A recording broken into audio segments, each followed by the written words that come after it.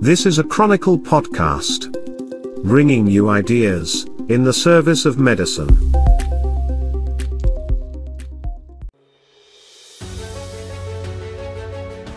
From the Chronicle podcast system, this is the NPC podcast of the National Pharmaceutical Congress for November 2nd, 2022. The NPC podcast is where we discuss and consider the purpose, process and people of the pharma industry, and today, we'll continue the healthcare conversation. This program is presented in cooperation with Imprez, Canada's next-generation commercial partner. The industry is rapidly evolving, and Imprez is designed to help you evolve with it. Learn more about Imprez tailored best-in-class solutions at www.imprez.com. Our guest today is Life Sciences consultant Mark Smithyes. Mark will join your hosts, Jim, Mark, and Mitch. And to start today's conversation, here's Mitch Shannon, CEO of Chronicle Companies. Welcome back to the NPC podcast from the National Pharmaceutical Congress. This is our special post-Halloween edition, and I'm your co-host, Mitch Shannon, coming to you from our haunted podcast gondola, where the ghosts of some familiar figures in life sciences sometimes appear. With me in this altogether spooky place is Mr. James Shea, General Manager at the Council for Continuing Pharmaceutical Education in Montreal. Jim, isn't it time you took off your Halloween costume and started to get ready for the National Pharma Congress? It's taking place today, Wednesday, November 2nd. Well, I'll tell you what, I went dressed as a pre-COVID businessman. It shocked the heck out of my wife, and I've been dressing up for my basement ever since. Gets me focused for the day, so I'm going to stick with it. Yeah, it's a good look. The man who needs no introduction, certainly no longer requires a costume, is Mark McElwain, the esteemed pharmaceutical industry consultant and healthcare maven.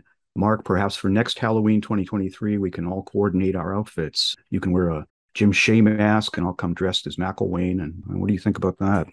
That's too scary for me, but more to the point, too scary for the neighbor's kids. These days, they probably insist on a scary content warning. That is so true, so true. So I am scary content, you gotta admit. All right, tricks and treats aside, we are your podcast hosts, known simply as Jim, Mark, and Mitch, because all the creative brand names were already taken, such as the Ghostly Trio or Halloween Part 376. So boys and ghouls, let's welcome the President of Life Sciences Consulting of Toronto, Mark Smithyes. Hi, Mark. Good day. Glad to be with you guys. I just want to add that I paid a lot of money for this Spider-Man costume, so I will be wearing it today at the Congress. Impressive abs, I'll give you that. Well, thank you. It's amazing what little plastic molding will do. Exactly. So in that we now have two Marks in the conversation, we'll need to differentiate between Mark the guest and Mark the co-host. So mark my words. Yeah, it happened. So, Mr. Smithyes, as mentioned, you are the president of the Life Sciences Consulting Group. Can you tell our listeners a little bit more about your company and its vision? I sure can. We've actually rebranded Janus Life Sciences Consulting. The original name Life Sciences Consulting was made up in a fit of lack of creativity. So we've decided to put a little bit more creativity into it. So now it's Janus Life Sciences Consulting.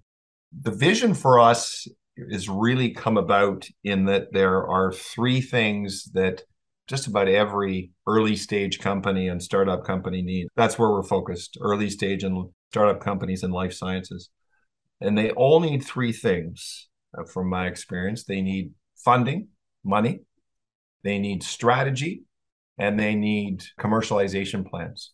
The vast majority of these companies are founded by brilliant people with extraordinary ideas, and it might be a therapeutic or a medical device, OTC, diagnostics, all of these things, some just brilliant technology, but they don't have the business skills. And that's where I plug in. I'm the business guy.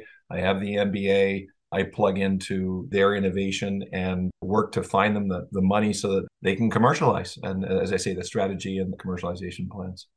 It's Mark here, the other one. So let's talk a little bit about the pandemic we're emerging from. So Mark, how would you say your consulting company fared during COVID?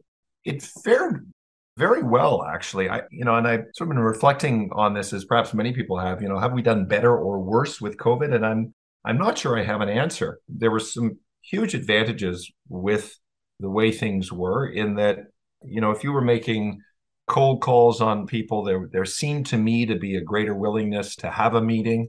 Certainly, we are all much more efficient in some ways. And so there just seemed to be an openness to meeting and having discussions. There is no question that in-person meetings and in-person networking are far superior, but we didn't seem to be challenged in building our business. Certainly, the pace of innovation in life sciences did not change, did not slow. So that core group that I've described, the innovators in life sciences, they all continue to need money and commercialization plans and strategy. Well, that's good. And a related question, I guess. In your opinion, what changes did the pandemic require that were for the better and are likely here to stay? I think one of the big things, the obvious things, is the use of Zoom. It's interesting because when I had my startup many years ago, I came across Zoom and introduced it to the team because we had a field force and people were very reluctant to engage on camera. And so it worked, but I knew it could work better. And the pandemic certainly jump-started that. So, I think that virtual meeting can be so valuable. I think that it is going to continue to be a central part of how we do business. The balance is going to be how much we rely on it. Because I can tell you, I've been to a number of events in the last couple of weeks, got a couple more this week. There's no substitute for in-person meetings. They are incredibly valuable from a networking perspective, from an idea generation perspective. So I'm very happy with the virtual, but it's got to be a tool that we use. It's not everything that we can rely upon. That's interesting. It's Jim here. Yeah, I've had a WebEx license, I think, for 13 years. So really, there wasn't too much of a change. And that was always for delivering our webinars to students. Jim, it never failed to have a problem when we were doing a webinar. The technology just wasn't there. And I always was nervous and frankly, very hesitant to engage in that technology because of the problems. Those have gone away. I mean, that's silk now. So from that perspective, I think we made a huge leap forward. But those early days of webinars, some of them were painful. Oh, yeah, exactly. They're great now. Yeah. Yeah, exactly. Well, that's it. We used to get the video and then we'd all call in on our phones, right? You said you're the businessman, so you have your MBA. But I find something interesting there. You've also got a bachelor's degree in political science, which helps, and history. So really, that's a little bit of a different mix-up for pharma, that's for sure. So how has that educational history affected your career path? Yeah, political science and history. What the hell am I doing in a high science area like pharmaceuticals and medical devices? It has helped tremendously. I didn't know it at the time. I took politics and history not for a career. It was because I was passionate about it and I didn't know what the hell I wanted to do. But as it turns out, it is actually a very valuable degree and set the foundation for me with respect to communications, communicating ideas, developing a reasoned argument, all of those things which are essential to sales, to marketing, to market access, to finding clients, to pitching startups, to venture capitalists and angels. So as it turned out, it was actually a very important skill set that I got from the undergraduate. Now, the MBA certainly, was it more significant? I don't know. It's interesting. I haven't really thought about whether it was more significant or less significant. It certainly has been incredibly valuable for me. It was an executive MBA that I took, so it was much later in my career, Kellogg Julich, and just a great, great program. And I learned so much in that program. Interesting, the biggest thing I learned actually was to categorize things that I had been doing for years. So, I'd be in the middle of a course and the professor would have some name for something. And a light bulb would go off and say, oh, that's what they call that. And oh, that's why I do that. It was reaffirming in many ways of my career and things that I did with respect to leadership or marketing or whatever it was. And then the other big thing with the MBA was that it really disintegrated any of the self-limitations that I had on myself. And I didn't even know they were there until I was in the program and those started to disappear. So yeah, it was an extremely valuable and the network has been fantastic as well. Good answer. Wow. Yeah. Continuing on with on the educational side, you're also a sessional lecturer teaching medical device reimbursement. There aren't too many people on that side for sure. In the Master of Biotechnology program, the Institute for Management and Innovation at the University of Toronto.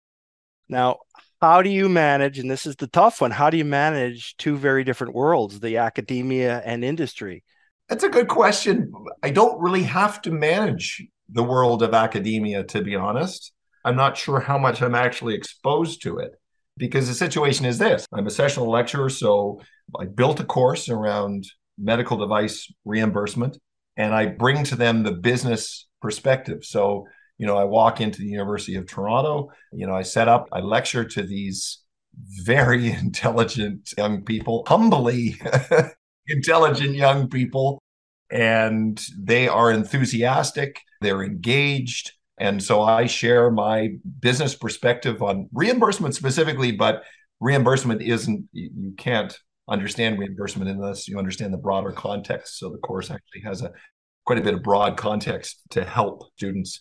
And so I go in and I lecture and I share my knowledge and I leave, mark papers and so on. So I don't really sense that I have a tremendous exposure to academia itself, but perhaps I do, and I just adapt to it well. That's all I can say. Well, the way you're answering that question, you seem to be enjoying it. How's it going that way personally? Absolutely loving it. It really is inspiring to teach these people at the beginning of their careers. It's not the first time I've done this. Like, I've done a lot of mentoring over the years, so I do enjoy that, sharing my knowledge and helping people and guiding people and seeing what they can do. So it's certainly not out of character for me. Very cool. We need more people like you. We're listening to Mark Smithyes, the life sciences consultant on the NPC podcast. So, Mark, I know you also do some volunteer work for nonprofits, which is something else that we admire about you. Why don't you tell us a bit about that? Well, thank you. Again, this is another aspect of giving back. I've been on a few charity boards. Endeavor really stuck out for me, Endeavor for Not-for-Profits, because it's that concept of give a man a fish and you feed him for a day, teach him how to fish and you feed him for a lifetime. So this organization will go into charities and consult with them and advise them on whatever their issues are. It may be strategy, it may be structure, whatever it is, we'll consult and provide recommendations and so on. And in doing so, we elevate their efficiency, their ability to do their work. And it's incredibly gratifying. And the quality of work I have been so impressed with, and I don't take any credit on that. The volunteers that work with Endeavor are not dissimilar to the folks I described in the classroom. They tend to be younger, they're earlier in their careers, they're incredibly enthusiastic. They're looking to give back. And I think this is something that's really positive about this next generation that we're seeing. And they're also looking for opportunities to develop their career. And that's one of the nice things about this charity is that it gives people an opportunity. It's a development opportunity. It's not just, I'm going out and picking up garbage and that kind of thing, or, working at a food bank. All of that is, we need people to do that. And that's admirable. I think the bonus with the volunteers at Endeavor is that they get that opportunity to actually have an impact on their career and develop their skills. So it ends up being, to use an overused expression, it's a win-win-win. Well, it's Jim here. Now, in all that extra time in your life, obviously, that you have, you're also the chair of Life Science Ontario's board of directors. Can you tell us a little bit about that role? Yeah, that's been incredibly gratifying. The Life Sciences Ontario has, in the last decade, I've been board chair. I guess I'm coming up on my 6th year, and I'll be stepping down from that this year, but been on the board for at least a decade as well. And so I have seen this organization go from a fledgling, almost like a fledgling startup, to now where we are completely 100% member funded. We have a staff of 4 or 5, I think, we're up to now, and we're doing some incredibly good work. I think we're now recognized as a thought leader. Certainly during COVID, we saw that we were one of the organizations that government came to talk about how to get things done and to help them with contacts. I don't think it's any surprise that we've seen from the current provincial government a commitment to build a life sciences strategy. That's something we've been asking for a decade. Not one built by government, but with government, with academia, with industry together to create a life sciences strategy. And that's kind of an essential, well, for any business guy, that's kind of step number one. So we're maybe a little bit behind on that. But the point is that Life Sciences Ontario has grown to be this credible voice with government. And we've found a model where we are self-sustaining and through the incredible generosity of our members. And so we continue to provide value in every way we can for those members. But it's a tremendous organization. Yeah, it's a success story for sure. CCP is a member organization, actually. So well done. Congratulations. Thank you. Advancing technology, we already talked about the advancements within WebEx, and the use of Zoom and all of these things, but that's just scratching the surface. So, advancing technology is shaking up industry, shaking up business, shaking up everything. So let's just call it, how has high tech actually presented itself in your specific field right now? Mm-hmm. Well, it's of course central to what I do because I am dealing with the cutting edge technology and innovation and taking that cutting edge innovation and technology to venture capitalists and angels and finding funding and trying to build companies out of that. So that is absolutely central. I think, which is the easy answer to your question. I think if you look a little bit deeper and maybe a little bit into the future, I know AI has become a bit of a buzzword.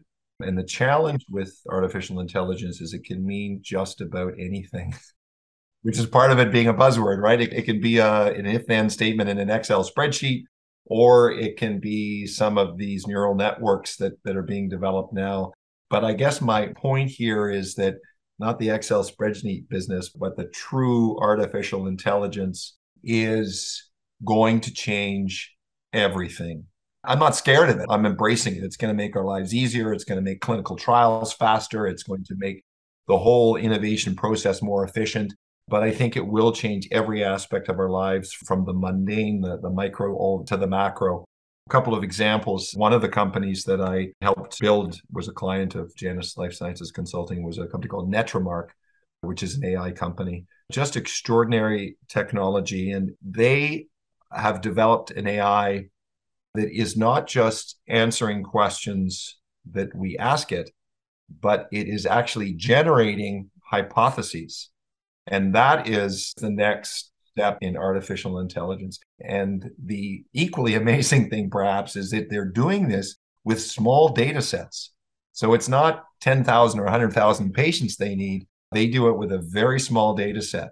And that's where we're going. So the efficiency and success in some of the life sciences technologies that I'm involved in is only going to be multiplied.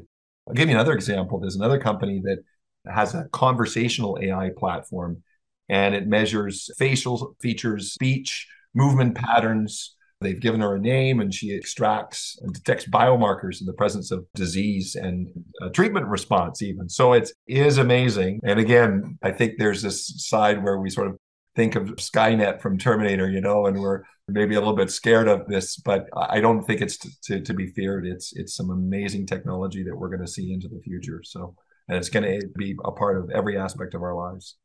My 25-year-old went to a Halloween party as AI. He was dressed in a white t-shirt and white pants. And everybody asked what he was. He says, I'm AI. Nobody knows what it is. Yeah. There you go. I thought it was brilliant. It's very true. It's very true. Yeah. People know AI, the term, but what it exactly means is still opaque. Yeah, we're still learning. Yeah, exactly. But having been up to my elbows in AI, I can tell you it's exciting and it's absolutely remarkable what's going on. And now McElwain's going to explain to us about the metaverse. Just kidding. Okay, so as we wind down the podcast, we're going to invite you to play our word association game. So just go ahead and say the first thing that comes to mind in response to each of the following phrases or words. So are you ready? Yes. Okay. Okay, here we go. Healthcare marketing. PMAC. I grew up in pharmaceuticals, so when I think with healthcare marketing, PMAC is the first thing I think of. Bringing credibility to healthcare marketing. Life Sciences Ontario. There's all caps and there's lowercase, right? So Life Sciences Ontario, all caps, is an extraordinary organization fostering the life sciences ecosystem. There's the small caps, though, too. We're entering a golden age in life sciences in Ontario. This is more than one word, sorry, but that so golden age will be my word or phrase for the small cap life sciences in Ontario. There is no wrong answer, so that's fine. You're probably not looking for a diatribe. That's right. Yeah. Yeah. It's from a historian. Yeah, exactly. Non-profits, Valuable part of the ecosystem. innovation, The solution to our problems. It's innovation. It's not cost cutting. We'll solve the world's problems, and whether that's, I don't know how we're going to solve the issue of warring nations, but certainly, food insecurity, healthcare, all of those will be solved by innovation, not cost cutting. and leadership. Ben Zander. Does anybody know who Ben Zander is? You're going to have to explain. Yeah, he's the orchestra leader for the Boston Philharmonic. He's got the best definition of leadership, and I live by it. He was asked about his leadership and who he is and what he does as orchestra leader. He said, I am a dispenser of enthusiasm. Nothing to do with a skill set or with, how he orchestrates. He was a dispenser of enthusiasm. And I've always lived by that. And that's not a insincere cheerleading. As a leader, you've got to be engaged and excited about what's going on. And if you're not, you're probably in the wrong space. But enthusiasm is infectious. There's no question.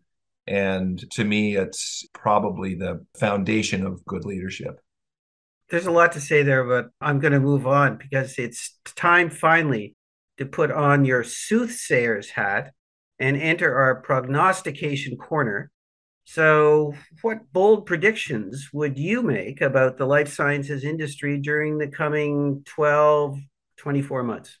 So if you're looking for who is going to win the World Series, if you want that kind of specificity, I'm probably not going to go down a limb. But I'll go back to the word association and the small caps, the life sciences in Ontario and the golden era that I believe we're now entering. So 12 to 24 months, yeah, we're going to see significant progress in the life sciences sector. There's such a strong ecosystem and all the pieces are coming together. I mentioned earlier the fact that government, I think, in no small part due to COVID, realized, oh, yeah, these guys actually are important. And the impact we have on the economy and the well-being of Ontarians is extraordinary. And so the government's starting to recognize that. I think the other piece is that the other parts of business are recognizing this as well. There's a lot of investment going into lab space in Ontario. There's a new facility at the University of Toronto. I don't know if you guys know anything about what's going on in Hamilton, the Master Innovation Park, but nodding heads, so you know about that. Absolutely extraordinary vision that they have down there. Not just vision, there are shovels in the ground, financing is there. What they are building is going to be amazing. In my experience, as I talk to venture capitalists, my venture capital connections are, Canada is great and we need more venture capital in Canada. But there's tons in the States, and the openness of them to come and look at opportunities and innovation here in Ontario and more broadly Canada, I think is opening up. So what I see is all the ingredients to an incredible life sciences community that rivals Boston and San Francisco and those sorts of areas. It's in place. And so 12 to 24 months, I'm not exactly sure what the metric is, but I'll just describe it as simply we're entering the golden age of life sciences in Ontario. No wrong answers, but we're grading you. And I think, gentlemen, we agree another Googleplex here. Is this that many points? I believe so. And a strong underlying of enthusiasm. So he's walking the talk. I like that kind of exam where there's no wrong answer. Yeah, there you go. Excellent. Excellent. So do I come back next week as rating champion or how does that work? We have no idea how it works. We're making it up as we go along. So can't you tell? Okay. All right. Yeah, exactly. Mark Smithyes, it's been great chatting with you today during our special post-Halloween podcast. Thanks for dropping by. And thanks in particular for that Ben Zander quote. Love that. It's been an absolute pleasure, gentlemen. Thank you for the opportunity to chat with you guys. It's been fun. Fun for us too. Look at your calendars, listeners. If today is November 2nd, that means the life sciences industry is about to get together in person again at the 16th Annual National Pharmaceutical Congress at the Mississauga Convention Center. You might still be able to join us. You never know. Visit www.pharmacongress.info, follow the registration link, and use promo code PODCAST to save $300 on the registration fee. Perhaps we'll see you there if you can get around all the construction on Huron, Ontario and Derry and the streets around Mississauga. And if you happen to be stuck at home, we will spook to you again next week. Got follow-up questions for Mark, or comments for us about today's discussion? Bring them on. Just send an email to health@chronicle.org. Feel free to attach your question as a voice clip and, you never know, you might just hear yourself in an upcoming episode. If you enjoyed today's NPC podcast, please like it, rate it, recommend it, and do make a point of sharing it with your colleagues. Find us at Apple iTunes, Google Podcasts, Amazon Music, Stitcher, Spotify, or wherever you choose to get your podcasts. The NPC podcast is presented in cooperation with Imprez, Canada's next-generation commercial partner. Check them out at www.imprez.com. I am your announcer, Leona Void, speaking. This podcast was produced by Jeremy Visser. Research for this program came from Kylie Rebenek and Alan Ryan. The musical theme is performed with whimsical originality by the NPC Podcast Orchestra, under the skilled direction of Maestro Ross Thomas Milbrook. We'll speak again next week.